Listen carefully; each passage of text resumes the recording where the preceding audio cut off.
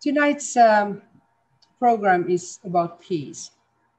And I just wanted to remind you about the positive peace, because we all know that peace is not anything that is in opposition, that is not only in opposition of war or conflict, but positive peace is quite a lot more.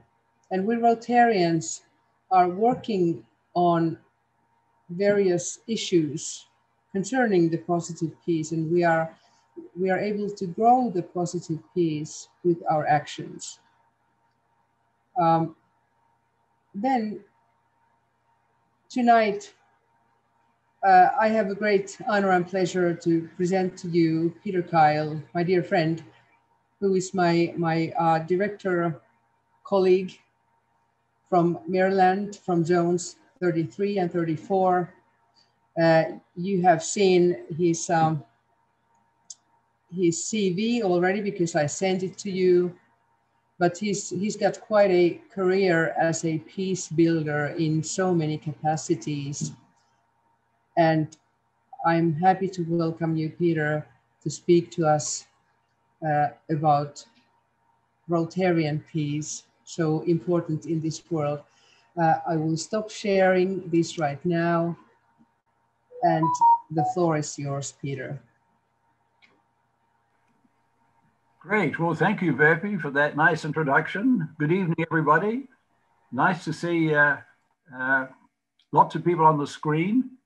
And I'm delighted to have this opportunity to talk about Rotary's role as a peace-building organization, because I think Rotary and peace just go together.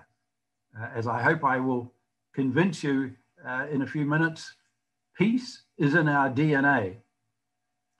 So let me describe the context which has led Rotary to become a peace-building organization. As you know, we started in 1905 in Chicago, started fairly slowly. By 1910, there were only 16 Rotary clubs around the world. The focus was on service, but at that time, the forces of nationalism were beginning to arise in Europe. And as you will recall, in 1914, Germany and England declared war on each other. It was a terrible war, a lot of destruction, a lot of deaths, a lot of injuries. So when the war finished in 1918, the focus of Rotary clubs became very much, how can we prevent a war like that from ever happening again? There's a strong focus on reconstruction in Europe, and the North American clubs equally concerned about ensuring that Rotary become more focused on peace. In 1921, at the International Convention in Edinburgh, Rotarians passed a resolution calling for Rotarians to promote international understanding, goodwill, and peace. And those words, international understanding, goodwill, and peace, have since become enshrined in the object of Rotary, and they are, of course, the foundation for the activities of the Rotary Foundation. Rotary clubs continued to grow quite rapidly in the 20s and 30s. In 1939, we chartered club number 5,000. At that time, we had around 150,000 Rotarians all around the world. Rotary was an enormous organization. It was a mini United Nations. At that time, Rotary was extremely influential. The classification criteria were applied quite strictly. You had to be a male, and of course, we've since addressed that situation. And you had to be a partner or a manager or a school principal or a superintendent of police or someone relatively senior in your vocation or your profession. So when Rotarians came together at a district conference, it was truly a meeting of community movers and shakers. And when Rotarians met at an international convention, this was a world event, very, very influential. In 1940, Rotarians met in Havana, Cuba, of all places. And I might just say that at that time in Cuba, there were 58 Rotary clubs. Currently, there are none, although we hope that that will change before too long. And at that convention, Rotarians passed a resolution calling for, amongst other things, respect for human rights. That was the first time those words, respect for human rights, had entered into the international vocabulary. And that became the basis for the United Nations Universal Declaration of Human Rights, signed in 1948. At that time, there was no such thing as a non-governmental organization. Now there are thousands of NGOs around the world. But prior to the Second World War, there were no such things as NGOs. Rotary was in effect the first non-governmental organization. In 1942, a number of senior Rotarians met in London. They were concerned about the impact of the war on education, on scientific research, on cultural traditions and monuments. And that led to a resolution which later became the basis for UNESCO, United Nations Educational, Scientific and Cultural Organization. In 1944, Prime Minister Churchill and President Truman decided that the time had come to establish an organization which would prohibit war for all time. Rotary was one of a very small number of organizations who were invited to send lawyers and other experts to work alongside officials from China, the former Soviet Union, the United States, and the United Kingdom. And when the United Nations Charter was signed in San Francisco in June of 1945, 49 out of the 800 delegates were Rotarians. The following year, the United Nations decided to establish an internship program. The idea was to bring young people from all around the world to New York to observe the workings of this new entity. Great idea, but there was no money. What did the United Nations do? They approached Rotary, and Rotary agreed to fund the first United Nations internship program in 1946. Rotary continued to expand dramatically in the 50s, 60s, and 70s, but the relationship with the United Nations largely went into abeyance. This was the period of the Cold War, and clubs were more concerned with local issues rather than international issues. But Rotary re-engaged with the United Nations in 1985 when we established the Global Polio Eradication Initiative. We partnered with the World Health Organization and with CDC, and of course with UNICEF, and subsequently with the Gates Foundation and with Gavi and other organizations. In the late 1980s, Rotarians were increasingly reaching out to other UN organs, to UNESCO, to UNICEF, to UNHCR, and other international organizations. So in 1990, the board established the Rotary Representative Network. This is the body that oversees Rotary's relationships with the United Nations and other international organizations. We have appointed 32 Rotarians. We call them representatives. In a way, they are ambassadors. And we have 16 organizations in the network: UNICEF, UNESCO, United Nations High Commissioner for Refugees, the World Health Organization, the Food and Agricultural Organization, and other international organizations such as the European Union, the Commonwealth of Nations, the Asian Development Bank, the African Development Bank, the World Bank, the Organization for American States. And Rotary has appointed representatives in the places, in the cities where those organizations are based. So we have 2 representatives in Rome, 2 in Paris, 2 in Brussels, 2 in London, 3 in Geneva, where the UN European headquarters are based. We have 6 in New York, 4 in Washington, DC, and others spread around the world, in Manila, in Abidjan, in Cairo, in Addis Ababa. And their role initially was to promote awareness of what Rotary is and was doing around the world, particularly in relation to polio. More recently, the responsibility for these individuals has expanded. It's now more of a 2-way process. Not only can we contribute to these organizations, but we can benefit from learning how they approach humanitarian and developmental projects. For example, how does UNICEF carry out community assessments? How does UNESCO evaluate projects? We can learn from their experience.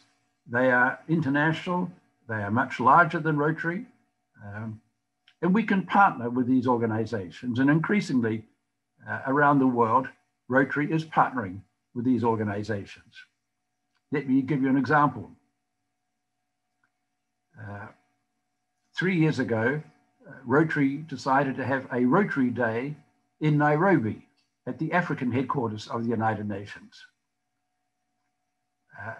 The United Nations Environmental Program, which is the environmental arm of the UN, is based in Nairobi. I went down to Kenya as part of the planning team, and while I was there, I asked to meet with representatives of the UN environment. 5 young people came into the room, all young environmental activist-looking people. Unbeknown to us, the team leader of this group was a Rotary Peace Fellow from New Zealand. Doesn't get much better than that. One of the other representatives was a former ambassadorial scholar. A 3rd person was the president of one of the local clubs. And they came prepared with a list of 25 projects which they thought might be of interest to clubs and districts around the world. That led to a meeting between then President Barry Rassin and the Director General of the UN Environment, which led to a meeting between John Hugo, the CEO of Rotary, and senior officials of UN Environment. And that led to a decision to establish a task force to prepare a handbook on how to do environmental projects. This was a joint effort involving UN Environment, the staff in Evanston, and Rotary's Environmental Sustainable Rotary Action Group. And the publication was produced last year, or rather in 2019, in Hamburg at the International Convention.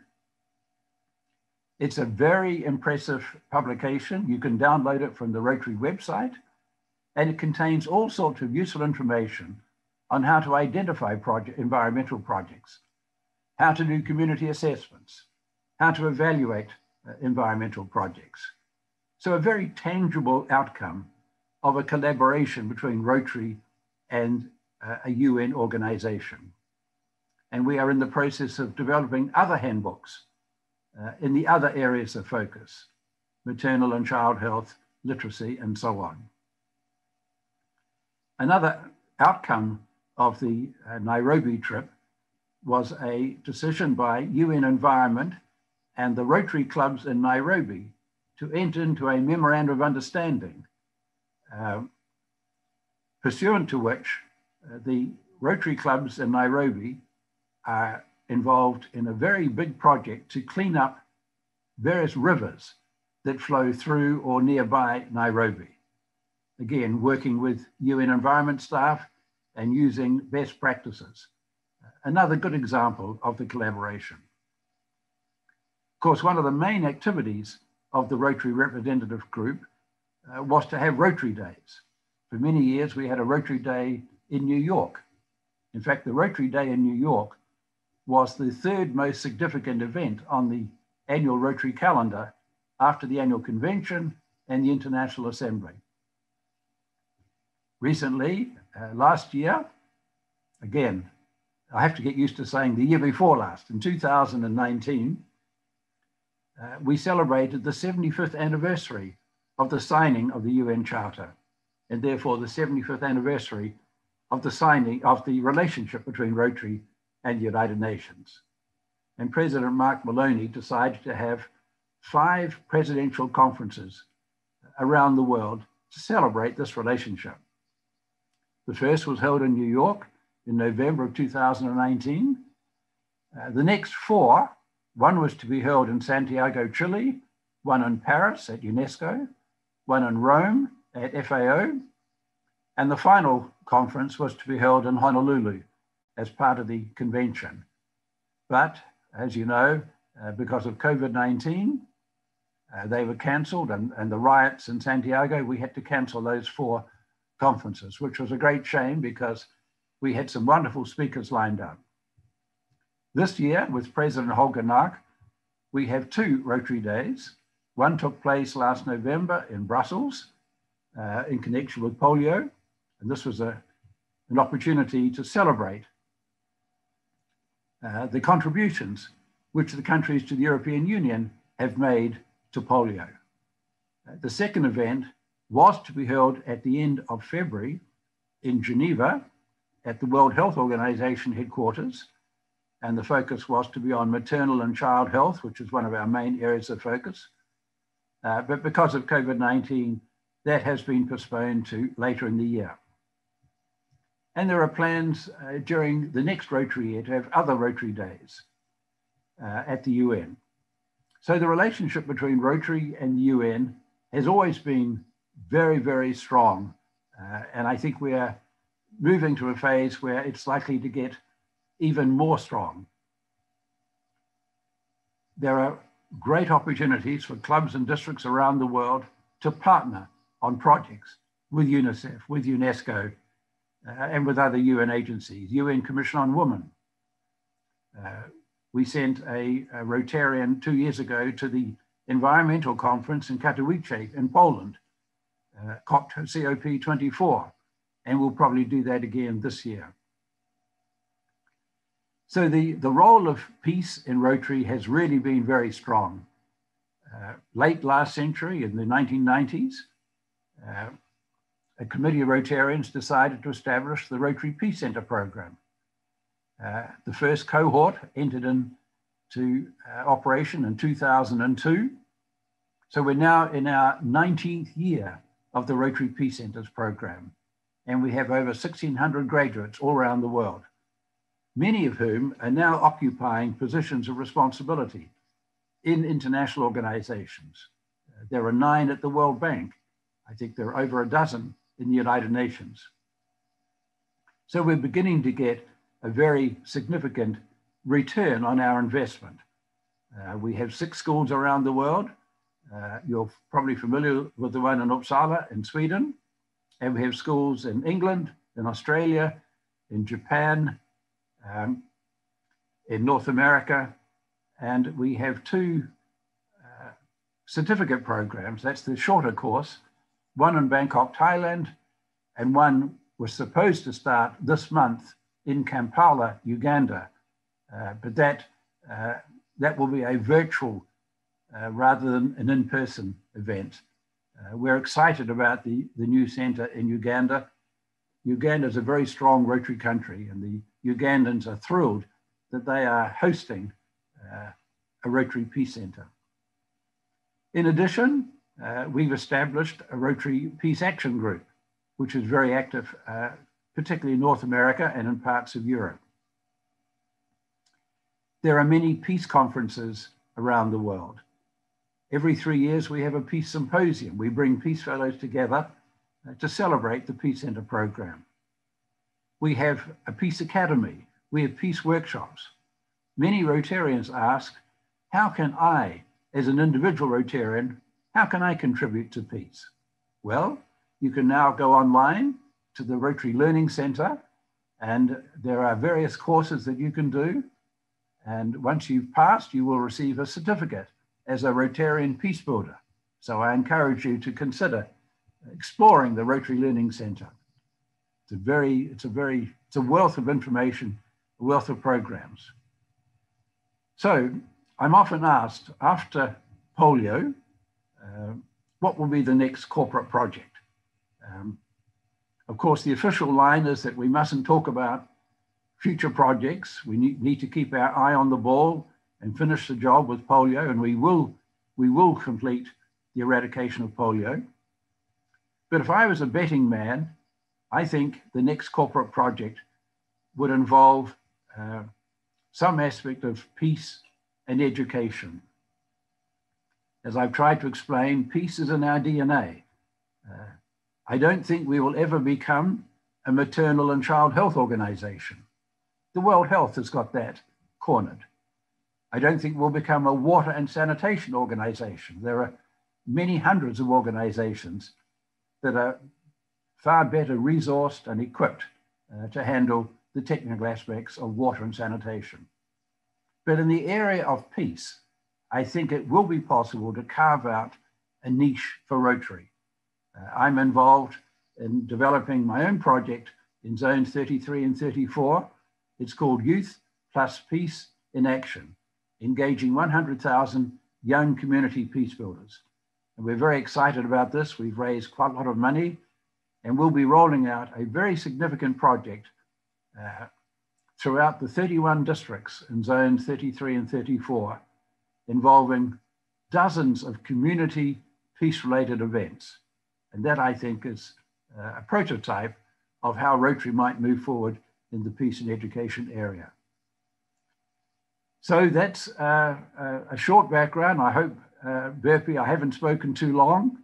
I hope you'll get a good sense of the importance of the United Nations and Rotary's history and the role that Rotary is playing with the United Nations in developing projects and collaborations around the world. I think it's exciting. I think there's a lot of potential for future growth. And I'm delighted to play a small role in promoting Rotary's peace building agenda. So with that, I'll stop. I'm happy, if there's time, to answer any questions. Thank you for this opportunity. And over to you, Verpi. Oh, thank you so much, Peter. This was, even though I have tried to learn my lesson, but this was a wonderful way of looking at the importance of Rotary within all these times. And of course, these are the part of history that we maybe didn't know about or weren't so familiar with.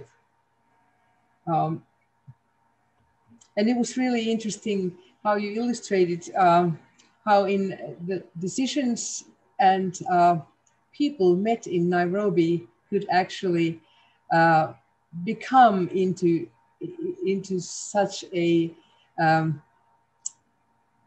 great, I'm out of words,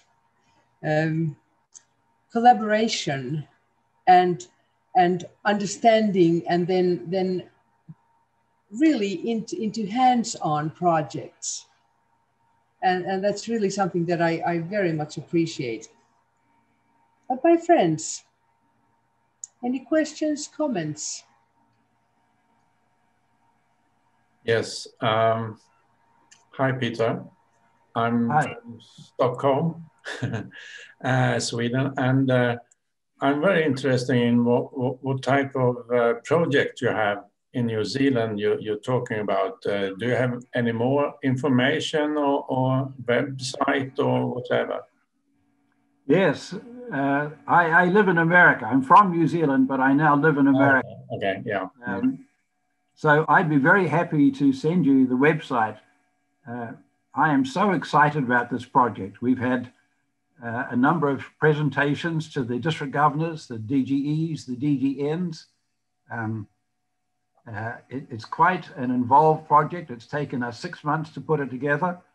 So I will, if it's okay with you, I'll send the website to Verpi and a copy of the presentation, and perhaps she'd be kind enough to circulate it after the meeting. Yes, thank you, Yes. Peter. We're working with hundreds of Interact clubs and Rotaract clubs, so that's the key. Tore. Thank you so much for a fantastic presentation. In a nutshell, you really triggered us and gave us the historical views as well as the challenges for tomorrow. I was just wondering, when you say that we have to finish end polio first before we look at the next project, can you elaborate a little bit there? Isn't it possible to have a two-pronged approach as I feel we have? By the way, I'm the HAC, the coordinator in the Uppsala Peace Center. Oh, good. Well, thank you for your work in Uppsala. I've been there. It's a fantastic peace center and producing some high quality graduates. We've talked about other big corporate projects. I think the main concern with senior Rotary leaders is that polio is such a big project, and it is so important that we finish the job. If we embark on a second or third or fourth project, we run the risk of diluting the importance of polio and diverting funds to other purposes. So I think what is happening around the world, last year the board decided to establish a very significant grant, a $2 million grant. And when we called for applications, we received over 70, which indicated that there are a large number of very significant international projects around the world involving multi-clubs, multi-districts, multi-million dollars. And over time, some of those projects might increase in size and scope and become candidates for the next corporate project. I think that's really the thinking. But at the present time, I think the board is fairly heavily focused on eradicating polio.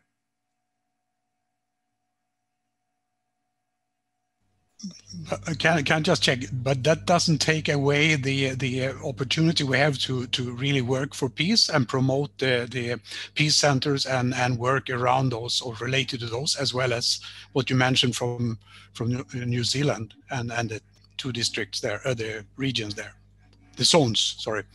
Right. So we can still focus on peace without being sort of in a second division. We can still be in the forefront and promote this work. Absolutely. What I omitted to mention is that, and Verpi referenced this at the outset, Rotary has partnered with two significant peace-building organizations. One is the Institute for Economics and Peace, which has developed the positive peace concept, the World Peace Index, and we have partnered with Mediators Beyond Borders, which is also a very large organization. So I think there are many aspects of peace in which Rotary is engaged. The peace program, the peace RAG, the peace partnerships, peace conferences. As I said before, peace is in our DNA. And I think there are many peace education projects. The focus of my project in Zone 33 and 34 is on youth and communities. All conflicts arise locally. So we need to come up with local solutions. Rotary is a local community-based organization, it is extremely well positioned to take a lead role.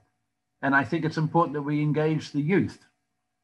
Young people don't have the biases and the prejudices and the hang-ups and the cynicism and the skepticism that we all have.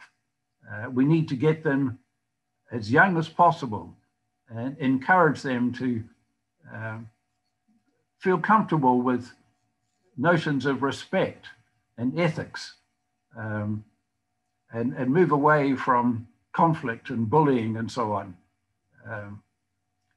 So I think it's important that we focus on local community youth-related activities, and that's what my initiative is all about.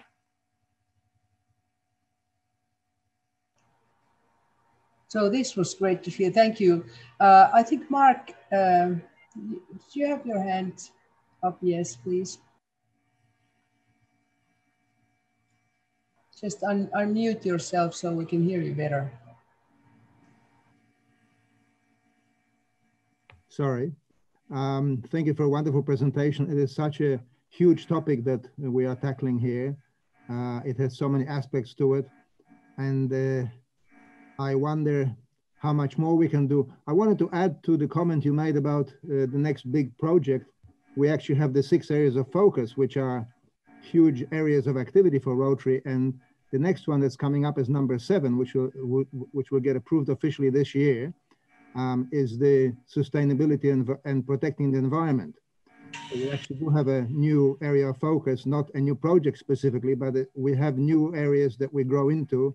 So Rotary is constantly expanding its area of interest and influence. And I'm very pleased we're doing that. I wonder if you could add in your comments something about how you see peace building as an activity, because we talk about it as an idea, but how do we actually achieve results? I've been working on this for a couple of years, and I don't know if you had a chance to come to the breakout session I had in Hamburg about creating a peace building society. How do you make people think in terms of peace?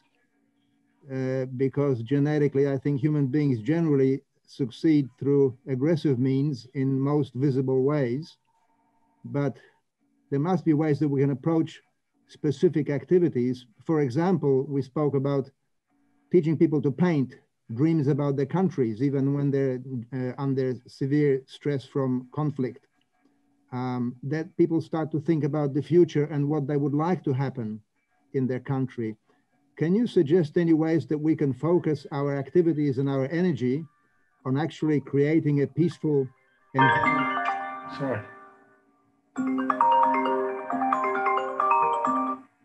Sorry, both telephones are ringing. No, that's a good question. I think peace is such a broad topic, and it means different things to different people. There are many examples of peace building projects. It may be working with trafficking, working with human rights, working with bullying in schools, working with refugees. There's no one type of peace building. In fact, in some ways, everything we do in Rotary has a peace building dimension. We are working to create more peaceful societies. We're working to reduce corruption, promote the rule of law, all the eight key factors in the positive peace index. Rotary is engaged in one form or another in promoting each of those areas. So I don't know that there's any one particular route. Each country has its own value system.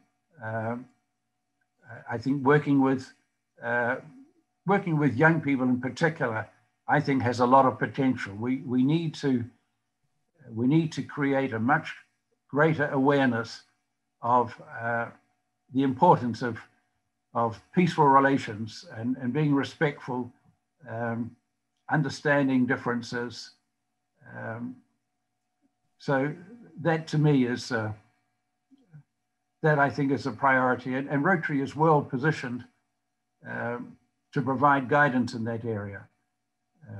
We are by nature, we are leaders, we are mentors, and I think we have a lot to contribute to the next generation in terms of lessons learned and passing on our experience. We have, no, I lost sight of him. We have one Peace Fellow here, Francesco. Did I lose you somewhere? Oh, there you are. It's funny how, you know, pictures or faces change their places on my screen. But Francisco, you're studying in Uppsala, right? So could we please hear something about your background and your comments on being a Peace Fellow student at the moment, please? Yeah, of course. First of all, thank you, Peter. It was a interesting and inspiring presentation to see how Rotary has been there shaping the works of history and peace for a very long time. That is, it gives me a powerful sense of belonging, which is very nice. I am a Mexican Peace Fellow. I am studying peace and conflict studies at Uppsala University. And over the past few years, I've been working precisely in peace building projects with young people in regards to violence prevention, nonviolent communication, and positive peace initiatives. So I've been involved in designing strategies for teaching peace in public high schools in places in Mexico with high indexes of violence. I've been doing mediation and negotiation on multi-actor level for various years in Mexico, and more recently I've been engaging with the rights of the LGBTQ community and human rights of sexual minorities. So for me, being at a place where other people are dreaming also about peace and are taking it seriously with a scientific approach on research and constantly creating new knowledge and better approaches to understand how we can make better our work as peace builders has been fundamentally, I think it's going to be a game changer on my perspective of how to continue building peace. So for that, I'm super grateful. And well, I've been doing this for a couple of years. So if I can provide any useful insight for your project, I'd be more than happy to help. Thank you. Great. Thank you so much, Francisco. This is a great way of networking, you know. To me, when I have been thinking about peace, I have also been thinking about I would say the most precious project that I have been involved in, where people in that area of India where there is a huge lack of water outside of monsoon rains. And I think this relates to a lot of people in the world which are situated or whose home is in the area where a severe drought is there every year. And that's one reason why people would leave their homes, because they cannot live anymore when they don't have water. So they can't grow anything, or they cannot provide for their living or for the lives of their families. And when we started with the project by providing rainwater harvesting, so, you know, for me, it was just providing water for the village all year round. And my comprehension, you know, comes from Finland, where we have water all over. We have a lot of water everywhere, and it's very difficult for me to imagine a situation where we would not have water. Well, of course, we don't have many other things that those people in India in that area have, but as we provided the water and the village people could start their journey from poverty into prosperity. And it happened only in 5 years, because we were there 4 years earlier to see the situation 1 year after we started the project. And then we went back 5 years later when the project was finished 4 years earlier. And we could see the tremendous change. And none of these people want to leave their village. They're very happy there. And they grow all these vegetables and they sell them in the market, in the city nearby. And they have built a school for their children. And they have all these dreams and visions how they can make their living better. These people, they don't want to leave their homes. They're so happy there. They're peaceful. And I think, you know, that's sort of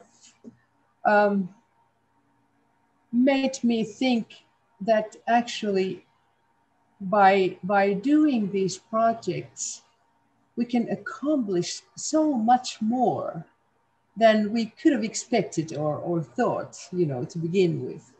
And I think that's the same thing, I think, applies with all the peace. This is one peace program, of course, when you look at it from various points. But sometimes we can start with small things, sort of.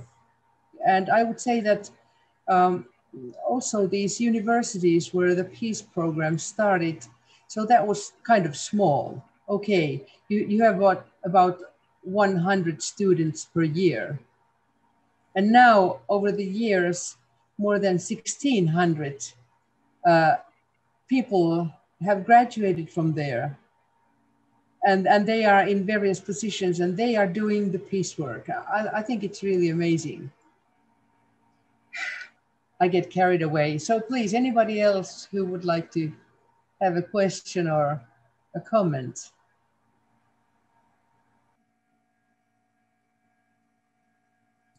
Yes, Peter, what can a small club do at the beginning for a start? My club we are 42 members in a suburb of Stockholm. And what can we do as a project? What can we help our community for or with for a start? Well, I think the first thing I would do is encourage as many members of the club as possible to go online to the Rotary Learning Centre and complete the courses to become a Rotarian peace builder. I think you will find that that will open up all sorts of ideas and opportunities on practical ways that your members and your club can apply peace building principles. And then I would look into areas around Stockholm that may not be as well resourced, as well endowed as others, potential areas of conflict. Seek out law enforcement, seek out the school superintendents, and identify ways where Rotarians can be involved in serving as mentors, serving as role models, particularly the female members. There's a lot of research that shows that female peace builders tend to be more successful than male peace builders. Don't ask me to expand on that research. I simply take it as given. But intuitively, I think that's right. Someone told me recently that the countries that have been most successful in combating COVID-19 have been led by females. Whether there's a direct correlation between that, I don't know. certainly my own country, New Zealand, we have a wonderful Prime Minister who is much respected and much loved. And she has single-handedly created a Team New Zealand approach to various unpleasant incidents that New Zealand has had in the last few years. So I think there's a particular role for females to play in peace building. Let me just leave it at that. Thank you, Peter. I have a question from Pekka, who just put it on the chat, and he wants to know your opinion on what kind of connection is to the United Nations peacekeeping and the programs for United Nations peace courses. So Rotary has not been directly involved in peacekeeping operations. That's really beyond our remit. Our focus has been on peace building rather than peacekeeping. We have quite a number of Rotary Peace Fellows working in the United Nations.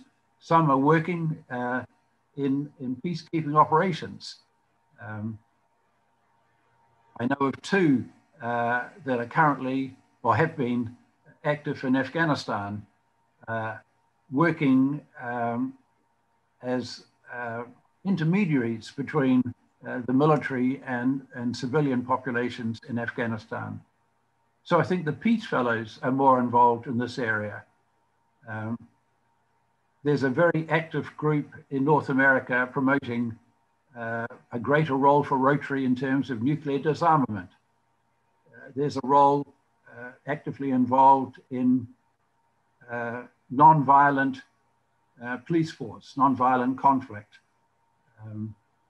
So in many parts of the world, Rotarians are quite actively engaged in different aspects of peace building. And I hope that over time,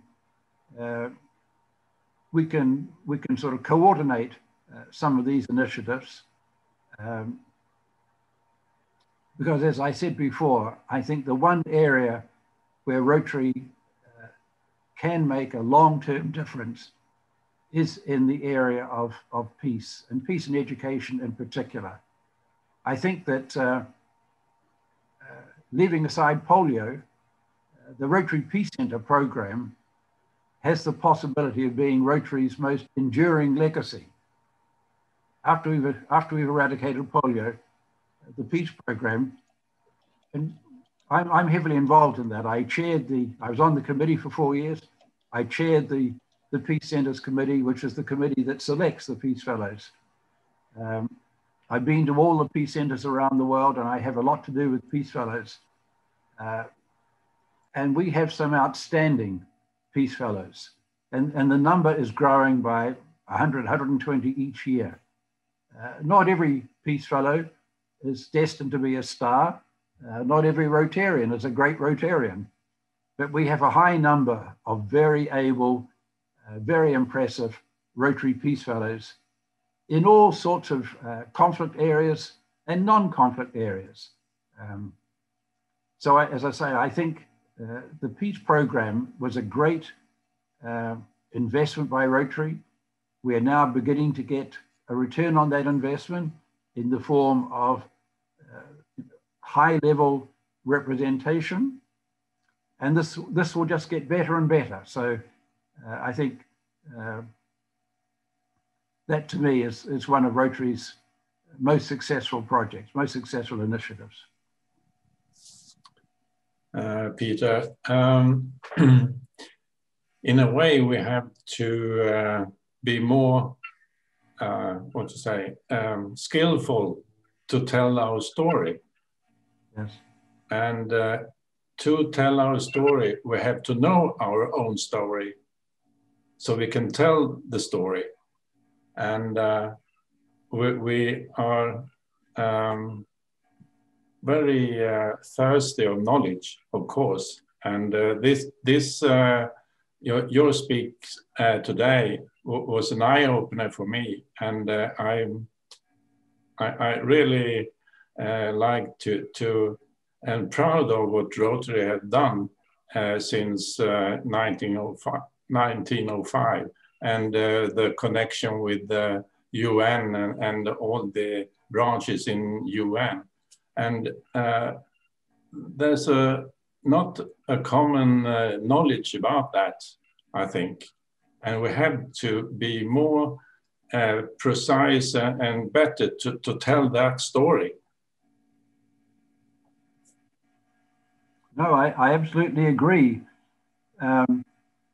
It's a common complaint Rotarians make that we are not as good at promoting ourselves, promoting awareness of ourselves as we could be or should be. On the other hand, we have a very competent, a very large communication department within Evanston, very actively involved in all sorts of social media, print media, news media. The amount of information that Rotary churns out every year is quite extraordinary. But somehow or other, it doesn't necessarily get down to the local clubs or the local Rotarians or to the external community. One thing I will say is that Rotary is very well known in the higher levels of governments and international organizations. I'm quite sure that the Prime Minister of Finland and the President of Finland and all the senior officials in Helsinki are very well aware of Rotary, very well aware of the polio initiative. So we've done a good job of advocacy within governments and within international organizations. But as someone said, how much do we know about lions? I don't know much about lions, and yet Lions is about the same size as Rotary. We tend to focus on our own organization. Yes, we can always do more to promote what Rotary is doing, but I actually think that given the money available and the resources, Rotary does a pretty good job with what it has.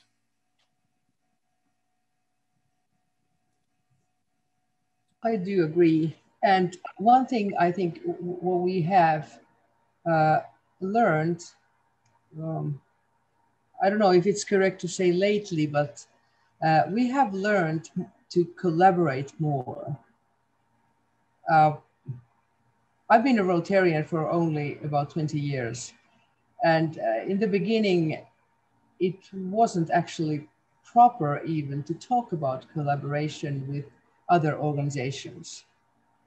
On the contrary, we were kind of, I would say, encouraged to get rid of our connections to other organizations if we happen to have some of those. But now I think it has changed completely. And now we see the value of other organizations, also of other governments, of course. And I think this is the area where we can do a lot more. No, I agree, Verpi. There was a time when the prevailing view was, we are Rotary, we can do this ourselves, we don't need anybody else. But now there's a realization that 1 + 1 can make 3 or 4 or 5. We need to partner in the world. We can't do everything ourselves. We don't need to reinvent the wheel each time. One of the challenges for Rotary is to find the right partners and develop the right partnerships. We get over I used to serve on the partnership committee. Rotary gets over 300 applications a year from organizations wanting to partner with Rotary. Many of them just want our money. Some want our brand. Some want our reach, 1.2 million Rotarians. But Rotary has always been very mindful of its brand. We have a very, very strong brand, and we need to maintain that. So we don't enter into partnerships lightly.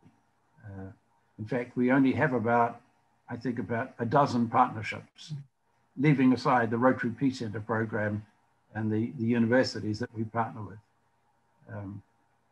I think we should partner more.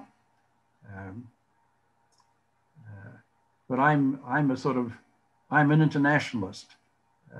There are others in Rotary who take a different view, that Rotary is a community-based organization, and that's where we should focus our time and our resources. So as we move forward and as Rotary evolves, it'll be interesting to see in which direction we go. In some parts of the world, Rotary is doing very well. In other parts, the membership is declining. Membership is declining in North America, but funding for the Rotary Foundation is increasing. Membership is booming in South Asia. And the funding is also increasing, except that they are subject to government rules which prevent money from India leaving the country. So there are lots of challenges for Rotary moving forward. And it's a fun time for Verpi and myself to be on the RI board. That was well said, fun time. Thank you so much, Peter. Mark, you wanted a comment or a question? Just to comment on Peter's mention about partnering, I don't know if you're aware, but in Australia, a lot of projects are done by Rotary and Lions together. And I've been to many parks, which are fairly big projects usually, because Australia is a big land, where there is a sign right at the entrance having both logos side by side saying this project was funded by Rotary and Lions or vice versa. And I think that really expands the reach tremendously. I'm not sure if it's the same in New Zealand. Do you know if New Zealand has the same approach? Not so much. I think there are some joint projects, but it's developing. What is interesting is that Rotary is going through a process of thinking about change. In some parts of the world, Australia is one and the United Kingdom is another, are moving ahead quite rapidly in terms of change. The districts in Australia have got together and they're determined to find ways to revitalize the organization. And if one route is partnering with Lions and other service organizations, then so be it. The end result is to provide better service to the community. And whatever it takes to achieve that objective, I think is worth pursuing. So it's good to hear about activities in Australia. Thank you. Thank you so very much. I can't see any hands waving at me eagerly. So I think this is about it. I thank all of you, and especially I thank you, Peter, for giving us your time and your wisdom. Oh. This was most wonderful. And I think Lars-Erik probably wants to close the recording quite soon.